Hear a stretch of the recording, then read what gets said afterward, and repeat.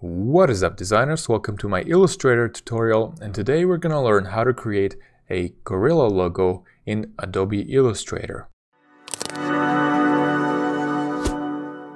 So this is the final result that we're going to get after watching this video. If you want to follow along, you're welcome to do so. So the first thing we want to do is select our ellipse tool. You can do that by pressing L on your keyboard or just going manually over here and selecting the ellipse tool. Next up, you want to press down Shift and go across and make a circle. I'm going to select the black color so it's very well visible. Next, I'm going to select the uppermost anchor, and I do so by selecting it with my direct selection tool, A for shortcut. I'm just going to select the top anchor, press down Shift, and just move it up like that so it resembles the head of a gorilla, or basically it looks like an egg. And I'm going to center it, maybe make it a little bit smaller. So with that, basically we have the head ready, and this tutorial is actually very easy because we're basically using only one shape, this egg shape. I'm going to copy this one by pressing down Control or Command C, and then Control or Command F to paste it in front. So now we actually have two. So what you want to do is press down Shift and Alt or Option key, and then go in the corner and just reduce the size of it down to about here, and then make it a white color so it's visible. I'm going to put it down a little bit lower because I think it looks a little bit better like that, and you can adjust it to your taste. You can also just go ahead and Google how gorilla's head looks like. It really helps to actually see what's in the nature when you're designing something. So yeah, with that said, this is going to be the face area. And next up, we want to create some eyes for it. So I'm going to select the black shape and Control or Command C, and then Control or Command F to copy in front. And then even though we have copied it, and even though we have two shapes here, it's not really visible because it's behind this this shape. So what we want to do is bring it in front, and we do that by pressing down Control or Command Shift and right bracket. And if you want to do that manually, you can just right click the object and go to Arrange, bring to front, and as you can see, the shortcut here is Shift Control right bracket, and then just resize that. Again, I'm pressing down Shift and Alt or Option key to resize it equally, and you will have this smaller egg shape that you can use for the eyes. Depending on your taste, you can go for bigger eyes or smaller eyes. It's totally up to you. Once you have it ready, you can just duplicate it by pressing down Alt or Option key, and then just dragging this across, and I'm going to leave it at that. Next, what you want to do is select both of them by pressing down Shift and then clicking on both of them, and group them by pressing down Control or Command G. So once we group them, the area between them is going to be fixed. So now we can symmetrically place it in the middle of the head. So I'm going to select my eyes, then I'm going to select the back of the head, and then I'm going to click the back head one more time. That is going to make the back head the main object, and you can see that by the thick contour it has. So what that does is, if you align this object to each other, the eyes are going to be aligned to the back head.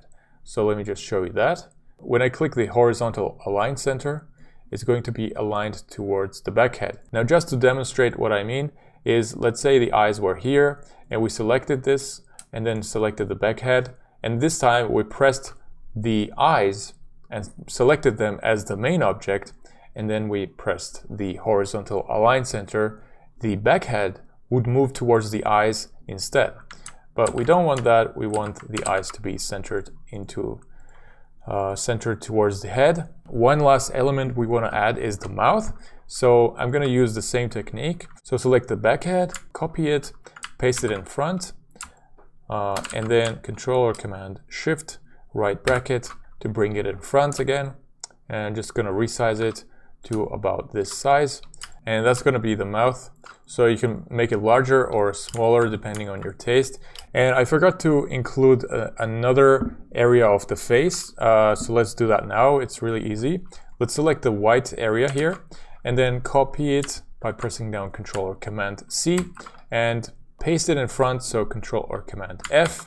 So now we have two white areas here, and what you want to do is press down Shift and move it up a little bit, somewhere like this, and then you want to press down Shift again, go to one of the corners of the object and rotate it 180 degrees, so something like that. Then you want to select it again, make it a little bit smaller, and that's going to be the top of the head. You can adjust it to your liking.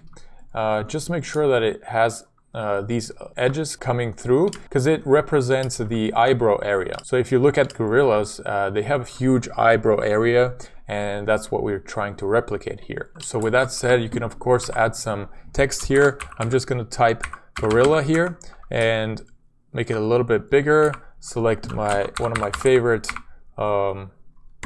fonts here, which is Bungee, because I think it fits this style very well. I'm going to center it, and that's pretty much it for the gorilla. Now, one more thing you can do is I'm going to just duplicate this here, and you can actually change the expression your gorilla has. So select the top white area and use your direct selection tool to select the top anchor. Just move it down right between the eyes, somewhere around here. Release, and then also move down this anchor down like around the same area you placed the previous anchor. With that, you're gonna get this kind of expression that he's angry. And of course you can just, you know, adjust the eyes and make them bigger and whatever. Like it's really flexible, and it's really easy design because it literally uses just one shape, and yet you get so many abilities to just create different designs, different expressions. You can even change the color. I really like the gray scale, so I'm gonna select the blacks here and then go to my swatches and select like the middle gray here, and then I'm gonna select the whites here and select one of the lighter gray. So that also looks cool, I think. So yeah, that's pretty much it on how to design a gorilla logo. I hope you guys enjoyed it and learned something new. If you did, smash that like button because I really appreciate it. If you want to see more of my content, subscribe to my channel. Thank you guys so much for watching, and I'll see you in the next one.